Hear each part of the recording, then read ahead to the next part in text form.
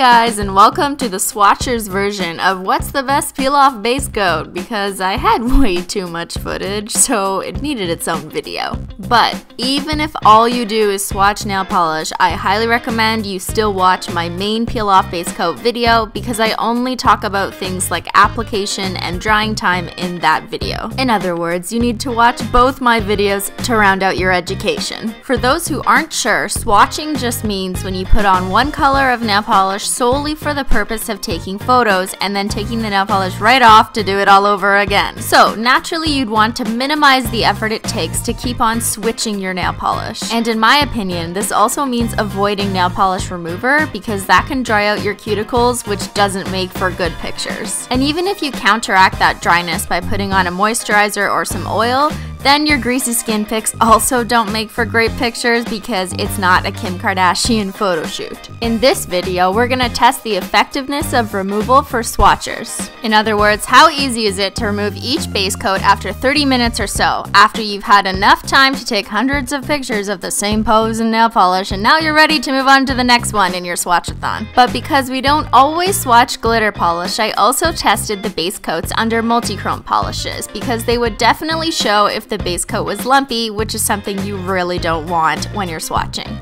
Overall, I did 32 separate tests, and in this video you'll see half of them, and the other half in the other video, which is more geared towards normal people who leave their nail polish on for longer than half an hour. Links to all the polishes and products you see here are below in the video description box. As always, we start with naked nails. Mine are yellow, yes, but I'm gonna go out on a limb here and guess that if it's true that most of you are indeed swatchers out there and you have semi-long nails, then I'm gonna guess that you also have yellow nails, so welcome to the family.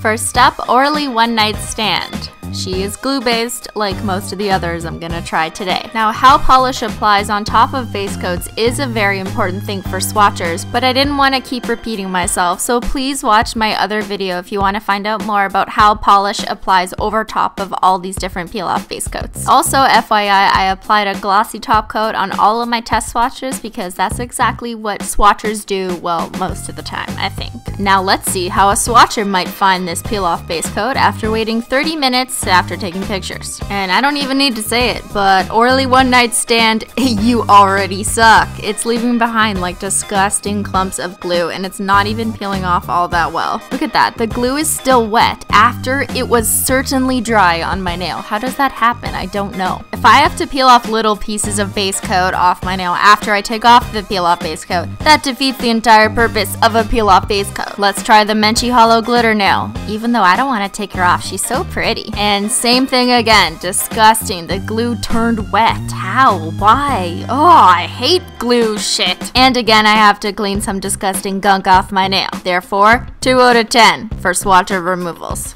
Let's try NYC Strip Me Off, available in most drugstores. She is also made of glue. And 30 minutes later, let's try and get naked again. This one takes quite a few pushes to get off, but I mean, it's not leaving anything behind, so that's a good sign. I do feel like it dried out my nail a little bit, but I think that's kind of the problem with all glue-based peel-off base products. Warning, I hate glue. It did seem to peel off quite well, I guess, for the multi-chrome polish though. So I'm gonna give this a 6 out of 10, because it still was a little pushy, if you know what I mean. And if I wasn't careful, then I would have accidentally pulled it apart into different pieces.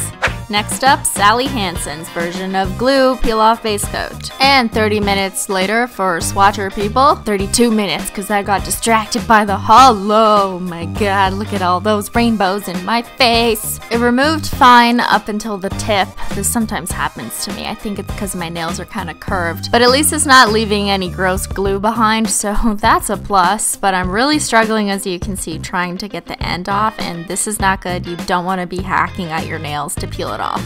Bad, Sally, bad. And my nail is dried out all over again. Great. Let's see how she does with glitter. Again, this one isn't really peeling off in one clean pull. I'm forced again to really pick at the end, and it kind of seems like it's not fully dry. So again, this is a glue base that takes clearly more than 30 minutes to dry.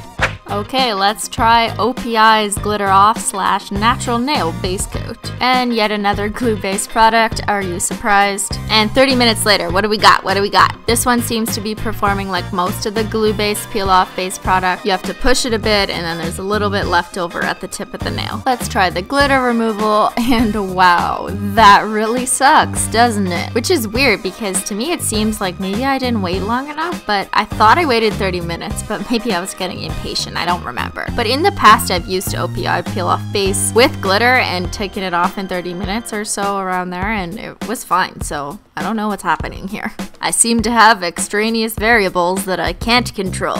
How about we try some Simply Peel? She's a latex barrier, which, if you know anything about nails, and I hope you do because you're a swatcher, is all the rage in all things nails these days. Obviously, her intended purpose isn't to be used as a peel-off base coat, and here's why. You can definitely see all the bumpies, but let's try it anyways. 30 minutes or so later, and yeah, clearly that's a pretty amazingly clean removal. It came off in one full piece, no issues at all. And again with the glitter. Liquid latex is one of the best removal thingies ever. And I don't have any weird crap left behind on the surface of my nail, so that's great. I think my nail is just dried out from the abuse that it has taken up until this point. This is Unt peel-off base coat, which marks the first peel-off base coat that's meant to be a peel-off base coat that's not made out of glue. Finally! Even before I peel it off, I would say that this is the best peel-off base coat for swatchers because it's so smooth and it applies like a regular base coat, so you're not going to get any weird bumps or anything like that at all. Now let's watch me take it all off. And look at that, beautiful. Comes off with a little bit of pushing and then one nice pull. Let's try it again for multi-chrome. I'm just pushing a bit gently here because I don't want to stab myself, and then I peel it off at the tip, and I always seem to have this problem with the sides no matter what base coat I use. That's because my nails are really curved. And beautiful, look, my nails aren't even dried out, or at least they don't appear to be as dried out as they normally are after I use a glue peel-off base coat. And I'm gonna give you a 10 out of 10, but mostly because you didn't ruin my nails, therefore you get full points. And of course, before there were any Sally Hansen or OPI or NYC Strip Me Off or any of those, there was actual glue. And glue was always a weird, strange, and, well, disgusting thing to apply to your nail. And after waiting basically years for this glue to dry on my nail, let's see how well it removes after a year plus 30 minutes. I can tell already that the glue base was very thin, hence why it's not really sticking together that well, and I don't really seem to have a lot to hold on to when I go to peel it off. This is why I believe that some people say they always use 2 coats of glue peel-off base coat, but then you're gonna wait 20 minutes to put base coats on your nails, so fuck that. These little dingleberries won't come off. Glitter should come off better, you'd think, but it's not. Look, the glitter itself has seemingly separated from the glue. Do you see that? You see that, like, film-looking thing? Ugh, so freaky, what's going on? And I didn't really enjoy how unpredictable that removal process seemed to be, so I'm giving it a 6 out of 10 because I can. Last, and spoiler alert, definitely least, let's try Yellow Stopper. Now, Yellow Stopper is not technically a peel-off base coat, but I've seen a few different nail polish swatch people on Instagram say that they always use it as a peel-off base coat in between their swatches. So let's try it out. And the answer is it doesn't really remove, does it? Oh no, this is not how things are supposed to unfold. This is not okay. Looks like a bunch of jelly candies got melted on my nails or something. So I'm not even gonna bother scraping them because then I would literally be scraping my nails. Let's try the multi-chrome, and the same thing is happening here. I don't know if the base coat is just not dry enough or if it made a strange bond with the nail polish then kind of melted it. I think that's what's going on here. Either way, this shouldn't be happening with any peel-off base coat you use. You shouldn't have to scrape it off like this. But then again, Yellow Stopper isn't supposed to be used as a peel-off base coat. It's just a few nail people have decided to be innovative and try it that way. But I give it a big thumbs down. This is gross. Well, this result means that I gotta bring back the dreaded acetone. I use some oil to help protect my skin, but basically this all defeats the purpose of this whole goddamn experiment. I'm officially the worst scientist ever. And now only the tinfoil method will save my glitter nail. There's still some on the sides.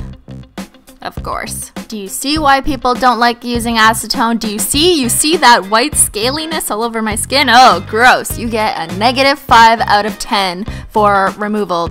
Alright class, it's summary time. Here's the scores for all 8 peel-off base coats in all 4 categories. Overall for Swatchers, the award for best peel-off base coat goes to Unt Peel-Off Base Coat, which also happens to be the winner for the best normal person peel-off base coat challenge. Now watch me go put my peelies in a bag at the end of my other video. Thanks for watching, bye!